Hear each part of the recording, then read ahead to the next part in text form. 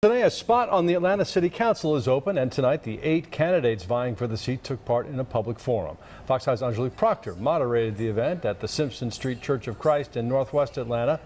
The candidates spoke on a number of subjects, including crime concerns, affordability, and bettering education.